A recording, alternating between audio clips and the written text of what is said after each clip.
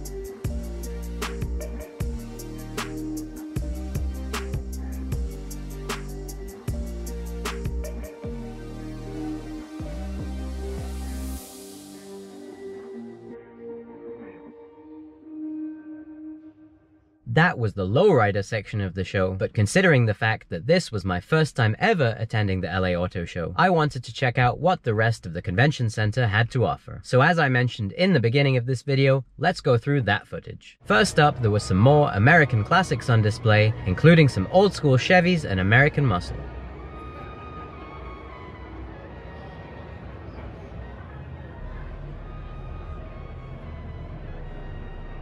This Mustang was pretty interesting with its body panels entirely made out of red carbon fiber.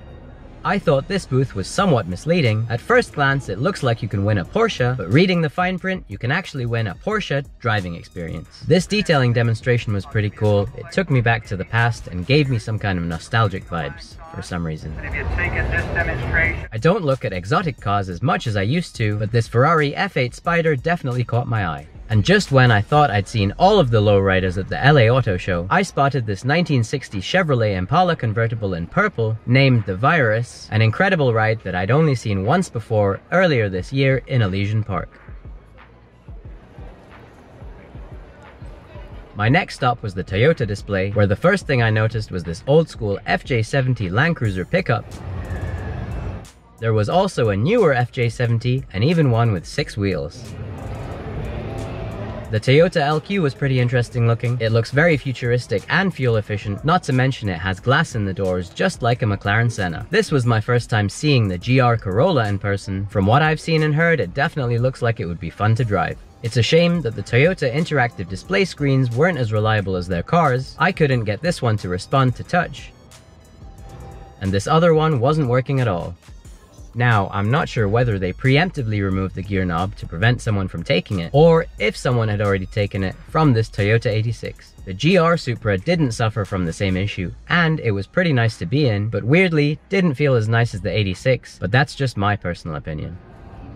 And now I'm in the back of a 2023 Toyota Sequoia to let you guys know that new merch is now available on skidsociety.com, including this shirt. And I've decided to keep the Black Friday sale going until the end of the year, so you can head over to skidsociety.com and pick up some merch for the lowest price that I'm probably ever gonna sell it for. The new Sequoia was super nice on the inside, but the TRD Pro trim level is probably a little more my style. Welcome to the Toyota display, and hope you're having a good evening at Toyota display here. It's a shame that the US market doesn't get the 300 series Land Cruiser, but this Lexus LX600 and F Sport trim was really nice to see. Sharp is a little bit smoother on that Lexus design. And even more of a treat to be able to sit inside.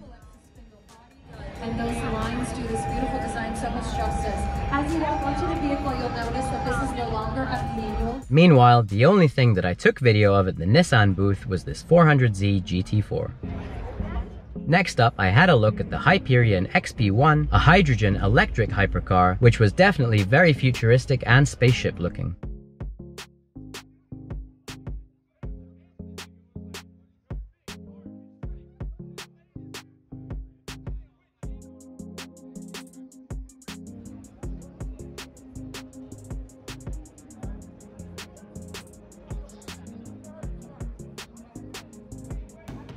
This isn't the first Hummer EV that I've seen. I did spot one in the wild, but I wasn't able to get a picture of it. Regardless, I think they're pretty cool. I actually forgot what this electric truck is, so if you know, leave a comment. Nor do I remember which Lincoln this is, but I think I took this video while scouting out interiors to use for my intro. This section of the show featured some off-road Porsches, including this 1974 911 Targa Safari, a 1983 911 SC Rothmans rally car, and a 1991 Carrera 4 Baja. Off-roading Porsches? Now this is a trend I can definitely get behind. The same area also featured a colorful display of the Aston Martin DBX and Ford GT. Sitting on Forgiatos, this was my first time seeing the 2023 Range Rover in person, and I must admit I do like the way it looks from the rear. It was quite surprising to see this very rare Aston Martin Virage shooting brake, only one of 7 made. And next up was the West Coast Customs booth, which featured this Honda Civic from their collab with the Nelk Boys, as well as a very low Chevy Silverado, a Chargers-themed Jeep Gladiator. I feel like this was a wasted opportunity to make a Chargers-themed Dodge Charger, a Lamborghini Aventador Roadster, and another classic Porsche 911. This was a fully electric swapped 67 Mustang, which was pretty wild to see. I didn't recognize this car, but it's the Singer 21C, a 3D printed hybrid sports car built here in Los Angeles. It was featured in this display alongside a vintage car that was more than 100 years old. I have to admit that the Subaru display was pretty impressive. They even had it raining inside the convention center, along with some foliage and a little bit of an outdoor theme. I sat by the campfire and watched as a new Subaru rolled onto the stage in the rain, and to prove that this wasn't all just special effects, you can see that the Impreza was actually wet. The 2023 Shelby GT500 was on display, featuring some very nice carbon fiber wheels.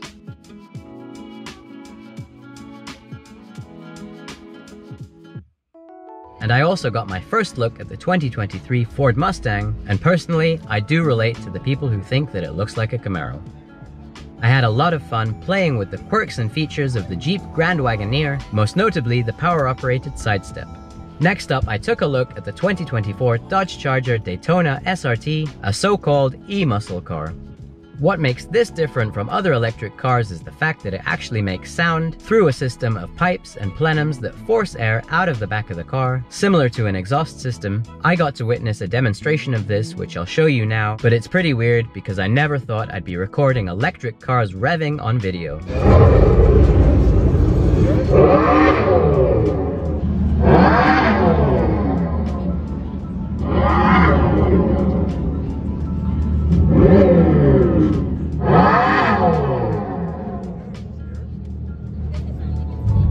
I almost left the show without paying a visit to Porsche, one of the other main reasons I wanted to visit the LA Auto Show, to check out the 911 Dakar, another off-road Porsche with both the Rothmans-inspired livery and without.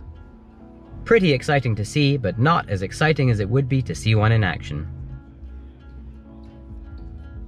Other notable cars from the show include this Buick Grand National not on stock wheels, and this Mark V Supra, which I felt somewhat obligated to film since the owner turned on the trunk lights as I was looking at it. Luckily, it was parked next to this sweet FD RX-7 that I could pan over to.